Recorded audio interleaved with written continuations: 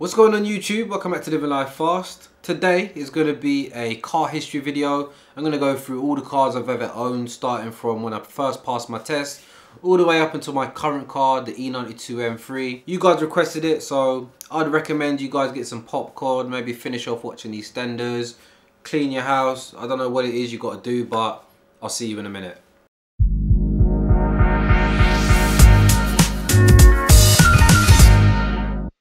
Before we start the video, please smash the like button. Also, if you're new to the channel, please consider subscribing. And if you want to stay up to date with Living Life Fast, press the bell icon, which means you'll be notified the moment I upload a video.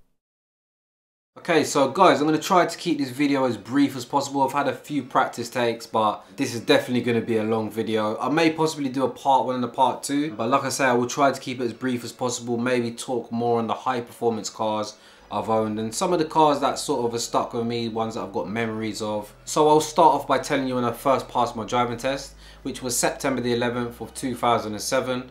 I was 19 years old at the time. I'm now 30, which means I've been driving for over 10 years. So my first official, legitimate, with my license was a Volkswagen Polo. It was a 1.4 16 valve. It had 100 bhp, 5-speed manual, finished in black. It was like a second generation Polo. I think it might have been like a 99 plate if I remember correctly, not too sure. But yeah, really loved this car. Cost me about 2-3 grand. Before I even passed my test, I knew I was gonna buy the Polo. I even ordered a set of wheels. They were called Melba. Oh shit. I also purchased a set of alloys. I think they were called Melba Retros. They were like the BBS, RS, LM style alloys. At the time, all my friends were like VWs, so they had the deep dish style wheels, and I bought they weren't replicas, but they were like that style. The real deal with the BBS, but obviously they were like 2-3 grand wheels. But I had them sitting in my room for months before I'd even bought the car. I also had a sound system as well. It took up my whole of my boot, literally. It was like 3,000 watt sub. It was just insane. I had an Audi style black front mesh grille. What happened with that car was one of the gears went, so it turned into a 4-speed from a 5-speed. And then I think 2 months in, somebody crashed into the back of me. Car was still mint, even after somebody going into the back of me, it was completely fine. And then what happened was one day it was wet. Being young and stupid, I was handbraking it. Handbraked around the corner, give it the opposite lock. I understood a bit about oversteer and stuff like that. Caught the slide, went to straighten it up as I'm exiting the corner, and just like I mentioned the other day when I went live on YouTube about the R8 experience, some of you remember, the same thing happened. I thought I had the wheels straight as I'm powering out of the corner, but unfortunately the wheels are facing the other way, and I literally, as the car gripped, it just snapped straight into a parked car. So yeah, whatever you want to call it, shit driver. Yeah, young and stupid. So yeah, wrote that off, heartbroken. Got it towed back, and then yeah, I ended up getting a payout from a claim because of the person that went into the back of me, and I also got paid out by the insurance. I got paid like 4 grand I think for the car, so I had about 7 grand. Second car I owned was called a BMW 318 Ti. Ti I think stands for compact, so it was an E36 3 Series with the back chopped, so they look a bit funny. They're not everybody's cup of tea.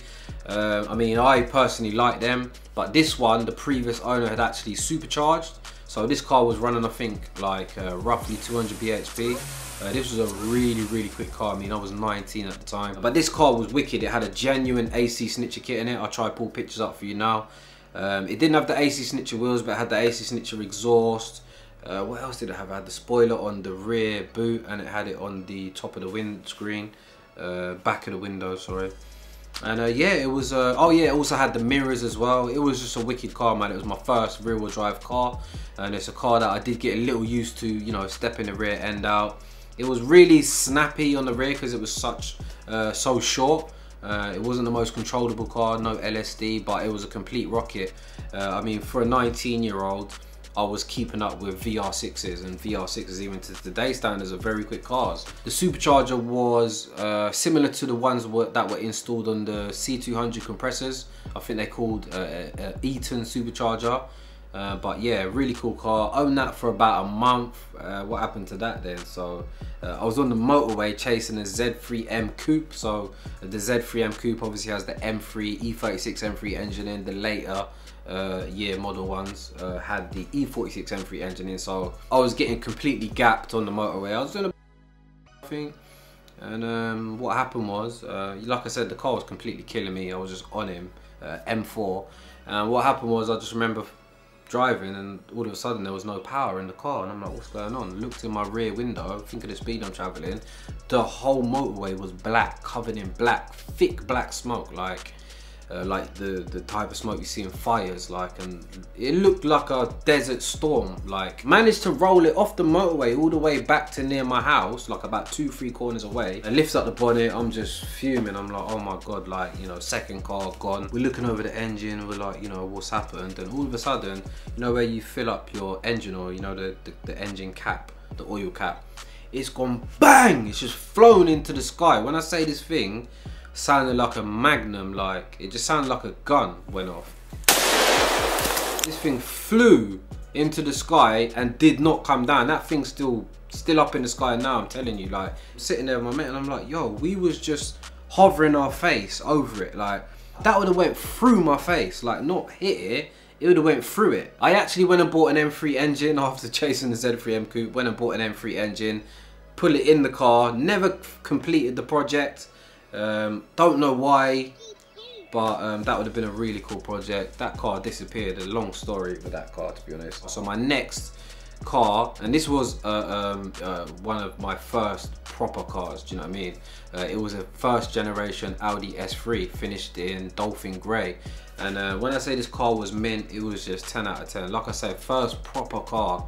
I remember the number plate YG53TFN. It was the last year model of when they went out of production. I remember the day I brought the car back, all of my mates were trying to buy it off me. Like, literally, I got, like, no lie, I got offered £1,000 on top to just sell it to one of my mates straight away. And I was like, nah, no way.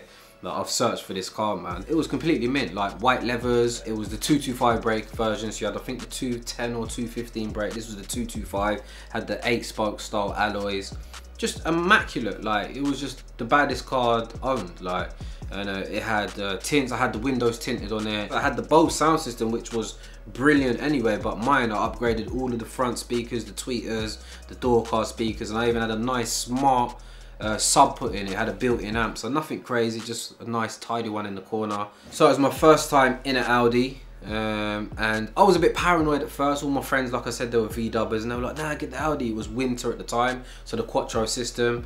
When I first bought it, it was like understeering out of corners. I was like, why is it understeering? I was like gunning my mates, like, you made me buy S3, you know, 4-wheel drive for the winter, and it's like understeering like it was front-wheel drive. 3 months in, I'm like really getting pissed off about it now, and I've took it into a garage, AVIT, basically found out that the whole deck system wasn't even working. It was actually driving as a front wheel drive car. Could not believe it. So had the whole deck's ECU, I think it was, that got replaced in it, and after that it was night and day. It was like 4-wheel drive now, obviously front biased, but you can feel like the difference now. Like when you attack a roundabout, for example, you feel it gluing at the back. And a lot of people like to diss Audis, like they understeer, which mine was at the start, but you really have to drive these cars hard to get it to that kind of level. You know, there's driving on the limit, but then there's driving past that limit, do you know what I mean? And that's where I find Audis, you know, Quattros, they start to break down, you know.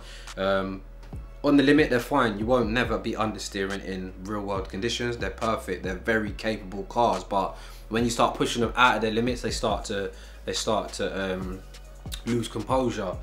And I've experienced it many times with even my S3. I know it's an older car, the newer cars are a bit different, but even my mate's RS, like I said, there's driving on the limit, but then there's this other level that isn't a recommended way of driving. It's a bit stupid, but when you start pushing them to this kind of level, that's when you find the Audis a bit weird. They kind of snap from the rear, and then like even my S3, I was pushing it. I was chasing a Mark 5 or Mark 6 2-litre TDI, and I was going around a roundabout quite fast in the wet, but it just snapped from the rear. Like, it's weird. Like, not many of you would have probably experienced this, but if you remember the game on PlayStation called Juiced, there was a trick called the boomerang. Like, some of you 30 gamers will know what I'm on about. And like, you used to have to, it was like a boomerang, literally. It would go sideways and then like boom, like bring it back straight. So yeah, it was weird. Even my mate's RS4 Gov, I always go on about him because he's had that car for a long time, and even his RS4, when he drives the shit out of it, that car don't understeer, it dangerously goes into an oversteer and it's almost a bit uncontrollable. But anyway guys, I'm waffling on right now. Yeah, so I remember selling the car. It was the first car I was actually upset about selling as well, man. I was like, wow, I'm actually getting a bit emotional with the guy driving off. Like I'm watching him drive down the road in the S3 because it was the longest car I owned. It was well over a year as well, that car. What was the next car? I think the next car after that, I think it was the E36 M3. So it was a convertible, a blue convertible E36 M3. Had the hardtop with it as well. Buying this car was a real achievement, although some would say that it wasn't as good as the S3. You know, it was like a 95 or 96 maybe. I don't even know the year, but like I told you, my dad owned the E36 M3. So when I bought mine, it was like, yes, I'm actually in the car now that I grew up in. Although it was a convertible, slightly more heavier, but loved it to death, man. First like proper rear wheel drive car that, you know, with a limited slip diff. I remember it had AC Snitcher style wheels. I think they were replicas. The calipers were painted yellow. The angel lights were blue at the front. Weren't too cheesy, like it probably would look cheesy now, but it wasn't that bad at the time. One thing I can say is that it was sitting really low. You know, convertible M3s or even 3 Series, they always sit really low. I don't know if it's because they carry so much extra weight, but this car, yeah, every time I put my foot down, it would rub in the arches. The tyres would literally scrape. I just thought it was because it was lowered. And one time I took it into the garage and I found out all my shocks were gone on the car. Yeah, I had to have all the shocks changed. I mean, yeah, loved that car to death. Roof down, had the windows tinted. It was such a manageable car because when you drive these later M cars or these cars of current gen, they're so much more powerful. So when you start drifting, you have to really back off the throttle. Obviously, you give it loads of revs to get it into the drift. But it's not like the older cars where you got like 300 bhp. Like you can, with these cars, you can use like 75% of the throttle when drifting. You really gotta get on the power, you know, otherwise you're not gonna get it out, you know. I ended up part exchanging the E36 M3 for a 530i, so it was the E39. Travelled all the way to Bristol, kind of got fed up with the M3. Felt like I wanted something a bit more luxurious, something a bit more comfortable. This was the 530i, it was a automatic. So actually, before I mention me picking it up, on the way there, I'm in the M3 with 3 people in the car, and I'm about 2 corners away from the owner of the 530i. And I'm with my mates and I'm going, guys, come, let me just hit the last drift in the car, you know, last corner. 2 streets away, not even 2 streets, I think 1 street away. Hit the roundabout. And obviously I've got loads of people in the car, so I've give it like extra revs, obviously, because it's only like 286, 300 brake, I think it is. So I've had to give it extra revs, drop the clutch, gone around the roundabout, spun it out. I'm almost going sideways, like literally the dash collapsed on the car. So literally my steering wheel was like diagonal like this. And luckily I was with one guy called Dean. We call him Dean with a spanner. He just can fix anything. Sorted it out, put some tape, cable ties, fixed it all up. Pulled up to the owner, and then I got my bad luck now. So I picked up my 530i, part exchange it with the guy. On the way back, not even 10 minutes I'm driving it, I've gone to the KFC drive-through, and the car is overheating. There's smoke coming out the bonnet. Can you believe this?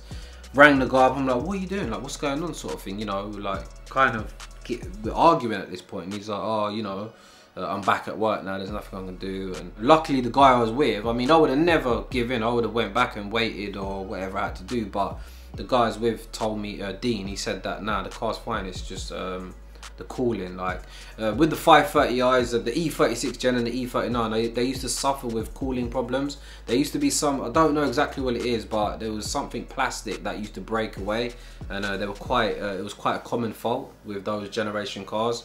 So yeah, got back, loved that car, man. That's another car that I was doing a lot of drifting in because it was winter at the time. It was finished in like a mint green. I had my sound system put in that as well. I really loved it, man. Liked the rocket style exhaust on it. I even see it the other day, actually. Someone was driving it the other day, and I mean, this is like, you're talking 7 years, like. So yeah, I ended up selling the 530i to somebody. I remember taking my sound system out of the car. The next decent car I remember was the Focus ST. I remember I was about 24, I think, when I had that. It was the ST3 LV0600F, so it was a 2006 model. I mean, I loved the looks of it, but I didn't like how it drove for the first 2 weeks. After 2-3 weeks of driving it, I began to love the car. This is why I always try to say to you guys, be careful with who you listen to on the internet for car reviews, because a first impressions is a first impressions, which is why I title a video First Impressions. It don't mean it's a fact. Like I said, I hated my Focus ST when I first drove it, but after 2-3 weeks, it's like you learn how to drive a car, you adapt to the style of driving. I was used to driving the M3 and like, you know, the Audi, so it was my first proper front wheel drive car. But this car was, you know, one of my main cars. I had this for 4 years, the longest time I've ever owned a car. Absolutely loved it. Everything you could think modification wise I did to it, apart from big turbos. Externally, you know, I had satin black wheels, I had my initials customized, sprayed into the center caps. The calipers I had done sprayed blue with the Ford logo. I had a full exhaust system, I had the facelifted lights put on, I had it tinted all around. I sent it to a specialist lighting company to have like lights put under the handles, all inside the footwells. I sent it to Dream Science to get it stage 3 tuned. I know a lot of you say that stage 1, 2, 3 it's all bollocks, but basically I had an intercooler, it had full induction, it had a really aggressive tune by Dream Science called Mod X. Honestly, a stupidly fast car, man. Love that car to death. Everyone loved that car as well. Had it lowered on I-back springs as well, and it just sat so nice, man. One of my best cars. Like, I personally only remember only being beaten once ever in that car, and that was by Audi S3, like the bi-turbo 2.7. I used to kill C63s, I used to kill annihilate E92 M3. This is why you see me in my E92 M3 now. I know, like, you know, what can keep out of it and what it can't, sort of thing. And the turbos, when they kick in on a Mod X tuned, Dream Science tuned Focus ST, they're off because they got T5, the Volvo 2.5 turbo engine in it. So they're from the Volvos, which means they're really torquey. And once you tune them, they extract quite a lot of performance. So 315 bhp, but about close to 400 foot-pounds of torque. So most turbo cars, you know, you get like after a tune, it's like 300 brake and then similar torque figures, but this was like nearly 100 foot-pounds more torque. Seriously capable car. Definitely a car I'd recommend anybody buying. Solid. Never had an issue in 4 years of owning it. Never. Like, not one issue. Like, sorry, of small things, niggly things, but I mean, the way you see how I drive, I hammered this car for the whole time. Engine mounts was one thing that got upgraded on it, but I mean, honestly, like, the reliability, the pops and bangs the car used to make, the gearbox, the best manual gearbox, one of the best gearboxes you can get in a manual car. Ended up selling that to a friend who sold it to another person who wrote it off within 4 days of ownership. Not even 4 days. I had police come to my house because the car was still registered in my name. It was like not that long sold. So sold the Focus ST. Next car that springs to mind, an Audi A6. It was a 2011 2.7. I think it was like a Le Mans version. It was like in a minty star green as well.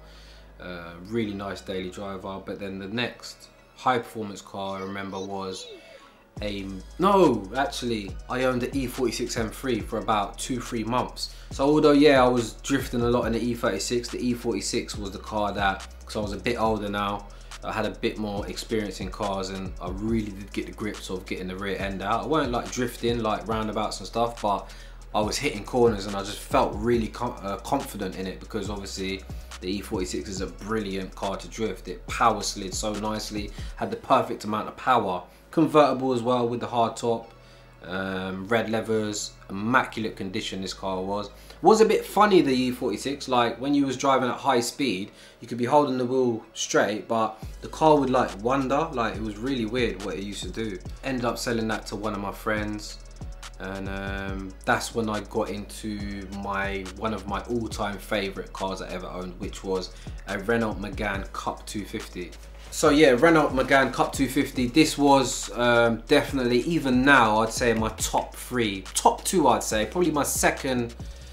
Yeah, definitely top 3. Definitely my favourite hot hatch today, because I'm a person who likes to drive a focused car, and the Megane Cup 250, I don't know why more people don't drive these cars or own them. Like, to me, the Megane Cup is like the M3 of the hatchback world. Do you know what I mean? It's a real driver focused package. The interior is like in CSL as well. It's, you know, it's just like in between. Do you know what I mean? It's got that slight bit of comfort, but it's like real hardcore. Do you know what I mean? And it looks so nice in my opinion. Black with the black wheels, red Brembo calipers. It's a nice looking car, you know. It really was a head turner as well. Owning that, I had that for quite a while as well. I had a private plate on it, SN10 RRR. But yeah, one of the best handling cars I've owned. The Focus ST, when you used to get the Focus ST on its limit, it would only ever understeer. The Megane was the opposite. When you got it on its limit, it never pushed wide, it never understeered.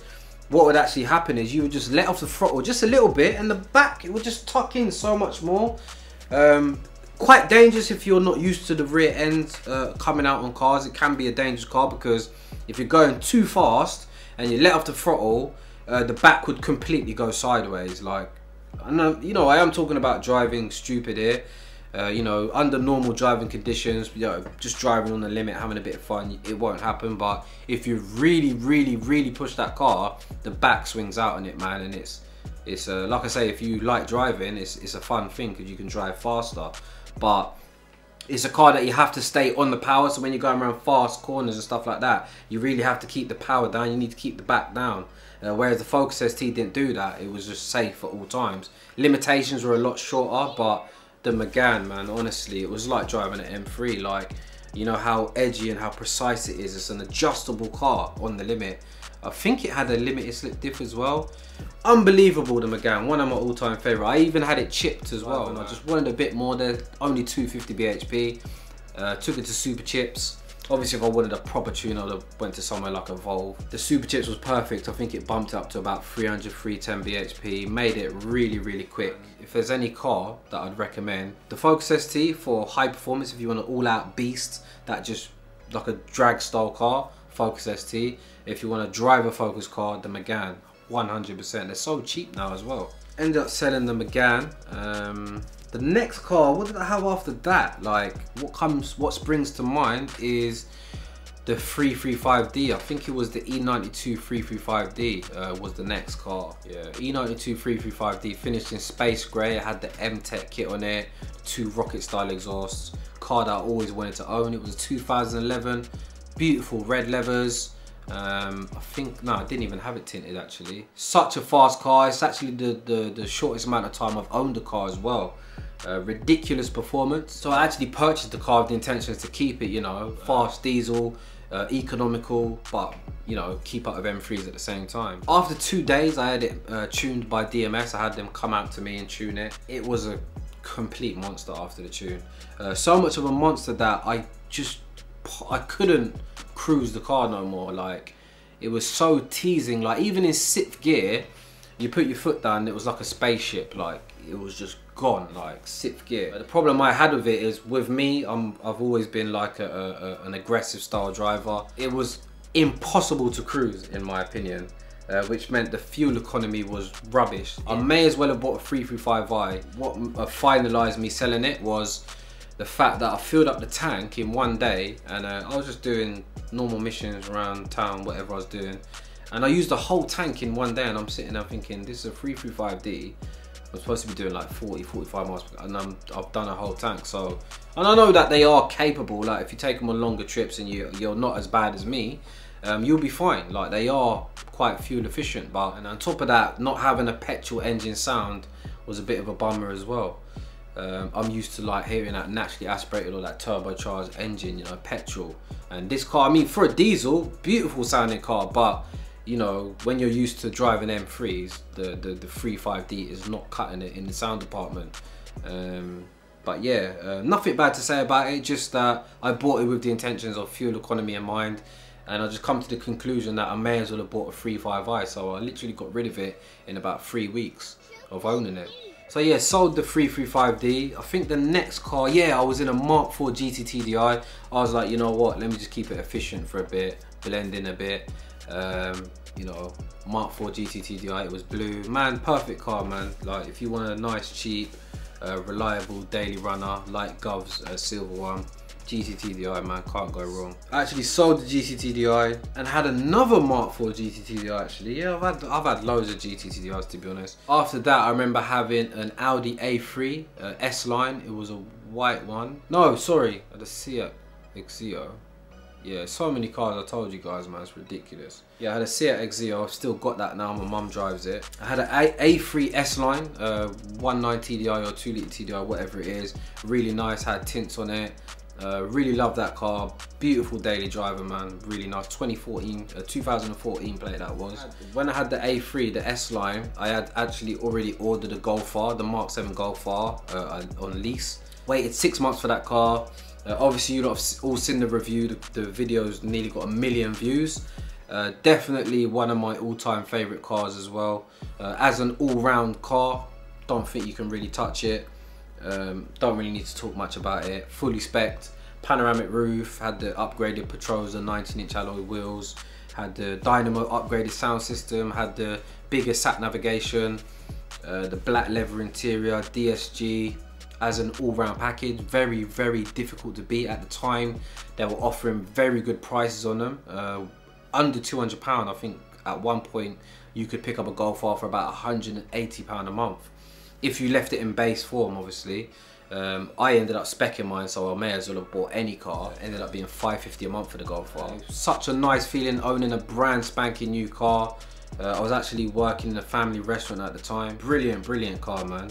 What do I say, man? I'm kind of lost for words right now. So unlike the S3 I owned before, I mentioned, like, you know, when you got them onto their limit, they didn't perform too well. The Golf R I found was a little different. So for starters, it's the first Volkswagen / Audi that you could fully disable the stability control. And what I discovered was when you started pushing it, even in the real world, like I told you, I'm a bit crazy in my driving, but when you really pushed the Golf R like out of control almost, you found that the car was a very balanced car. It was almost like the M3. It was, you know, adjustable on the limit, whereas I've found that Audis ain't ever been that well balanced when you push it to that extreme. The Golf R, even now, I jumped into the white Golf R you see a little while ago. I took the video down, but like, I sit there and think I lie, like, when I say things, but when I jumped into the white Golf R, it reconfirmed what I said about the Golf R in my review. It really is a brilliant car. Similar to every other Audi Volkswagen product, not the most feedback from the wheel, but definitely the most adjustable and capable Volkswagen ever produced. So at the same time as owning the Golf R, I actually owned a Nissan GTR as well. So I owned a Golf R and a GTR at the same time, which was complete craziness. Like, my friend was trying to sell me his C63. I was like, nah, I don't want it. Then basically he goes, one of his other friends has got a Nissan GTR, and I was a bit interested in that. Took me for a test drive, let me drive the car now, and you know, you got certain people out there that they spend their money on clothes, luxury things, drugs, alcohol, whatever it is. With me, you put a car in front of me and let me put my foot down. That's like my drug, innit? I'm an idiot for even driving it, because when I drove it, I was like, I lost my mind at how ridiculous the acceleration was. I mean, it does it so easy. Like, you just put your foot down and it's unbelievable. You lot heard me when I went live not long ago. The GTR it's a serious car, man. Like, once I drove it, I was like, yeah, it's mine, I'm taking it. Definitely a car I pray that I own again one day. And, you know, I owned that car for about 7 months. Took it for a service and ended up costing about 4 grand. They were trying to charge 6 grand for a service on it because there was gearbox problem with it. So service was about £1,200. They ended up telling me that there was something, filings or something, like metal filings in the gearbox oil, which meant, I'm not sure if it was the solenoids that needed replacing, but ended up turning into like a 3-4 grand bill. The guys rang me again saying that, yo, you need to change something else in the gearbox. And I thought that the guy's kind of taking a piss now, but yeah, after that, I didn't get that changed. I just ended up selling it. They all suffer with gearbox issues, by the way. So every GTR owner kind of knows what it is. They rattle, the bell housings. It's a factory fault, so it's a design fault from factory. You can upgrade the bell housing, which takes the rattle away a little bit. You can also install circlips or something like that, which removes, I think it's like some kind of magnet, removes the filing. I'm not too sure, don't quote me on that. You know, you'd think because it's 4-wheel drive that, you know, it's a bit more numb, not as much feedback. does all the work for you. But no, let me tell you, the GTR is not that. It's not an Audi. I'm not trying to disrespect an Audi. Like I said already, the Audi is a very capable car. In the real world, you're killing most people.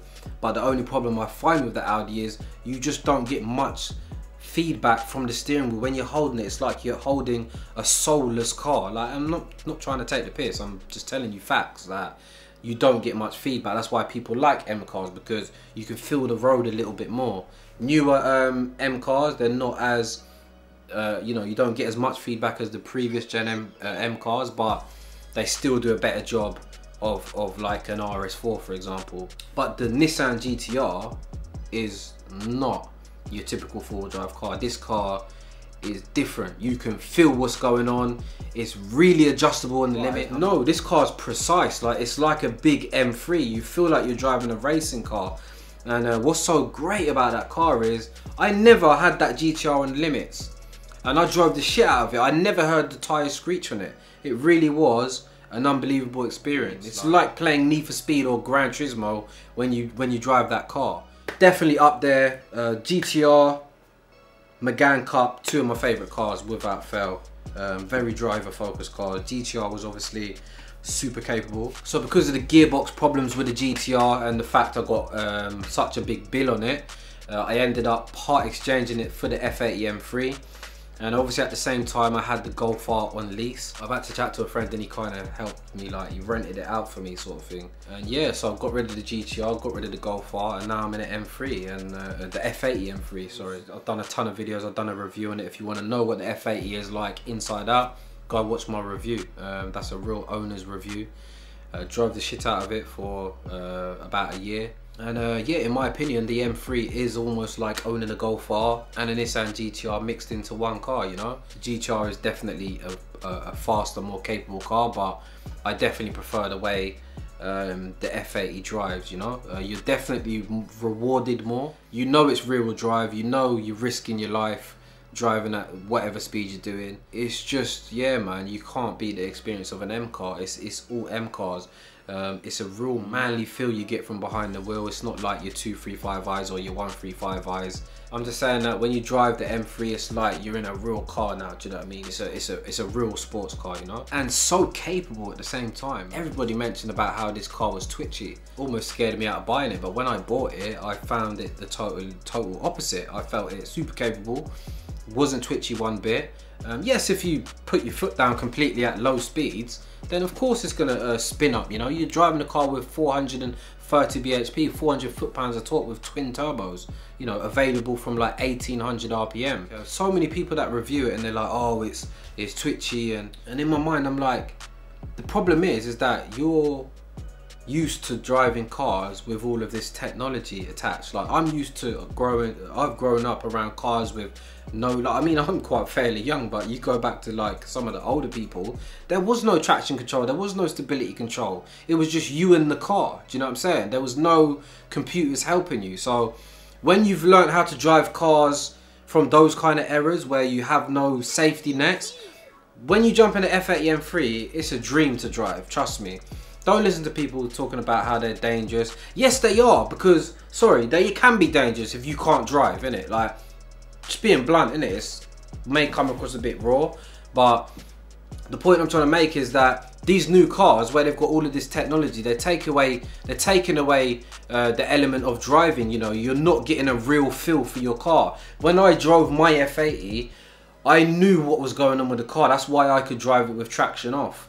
I knew when the car was going to kick. Like, I was connected to the car. I was an extension of the car, do you know what I mean? And it's something that you develop over years and years of driving, do you know what I mean? You can't just jump into an M3 without having any experience. And you know, you don't, like, anybody knows with big power car, you don't just mash the throttle anyway. Yes, four-wheel drive cars, RS6s, RS4s, Audis, the Golf R, you mash the throttle, but it's not the same as when you get in a M135i or especially the M3, you know? You've got way more power, it's a lot more control, modulating with the throttle you've got to do.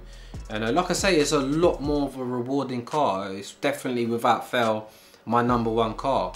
Yes, not as capable as the Nissan GTR, but so much more rewarding, so much more smiles when you've you know, you arrive home knowing that you're not dead. Like, but honestly, man, the F80, such a sharp, nimble, yeah, real racing car, man. And at the same time, it's got the you know, 4 doors. It's comfortable on long journeys. It looks beautiful. It's fuel efficient. There's so many reasons why you should buy an M3. Yeah. Sold the F80, and for some of you that may be wondering why I'm now driving an older E92 M3, as I explained at the time when I sold the F80, it was more for financial reasons. It wasn't an upgrade or, you know, no disrespect to the E92, but it was more financial reasons. And the reason being that trying to do YouTube full time means that you can't dedicate as much time to making money and things like that. So I'm truly trying to chase this YouTube as a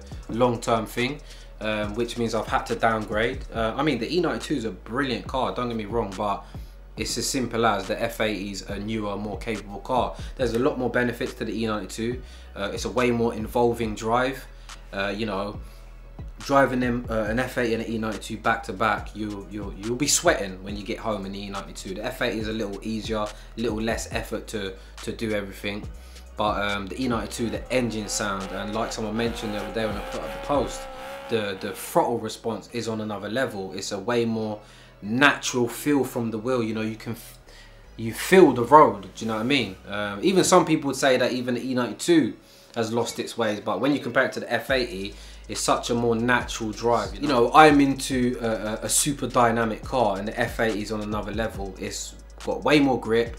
It's got way more stability, which makes you feel so confident. Like, I felt like Superman when I should drive my F80. You could do anything in that car, man. As long as you had a bit of car control, that car is the car to just go terrorize people in. It's faster, you know, stage 1 tune, you're keeping up with GTRs. It's just an all-round, it's just a better car. I mean, I absolutely love my E92. Genuinely, like, the engine sound is unbelievable.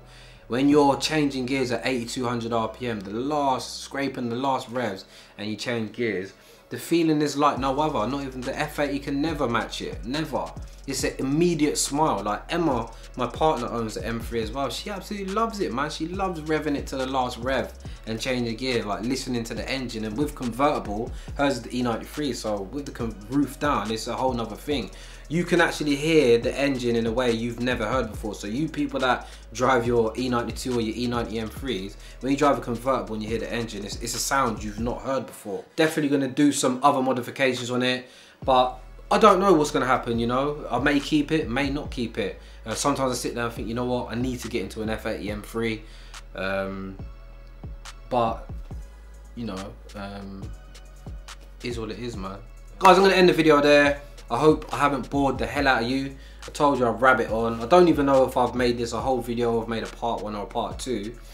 But yeah, thank you for the suggestion for making this video. Definitely was a good idea. I'm going to leave it as that, so I hope you enjoyed it.